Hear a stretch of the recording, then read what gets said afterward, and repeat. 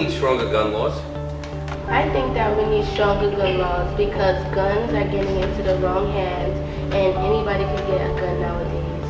And people are getting killed every day and nobody's asking where the gun is coming from. Adults are allowed to have guns in their house, but they don't really watch how they're going to save it or store it so that the kids won't get hold of it. They're allowing their child to get a hold to it and they're not giving supervision to their child. Children need attention. Children will get curiosity to want to say, oh, what's that? Let me try and play with it. So it needs to be stopped. I did research and I found out that a 5-year-old kid in Kentucky shot his 2-year-old sister with the rifle, and the rifle belonged to him.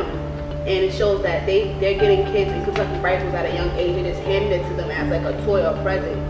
And it's getting out of hand when people think that guns are toys now, basically. It's not complicated, is it? Common sense gun laws are the way we need to go.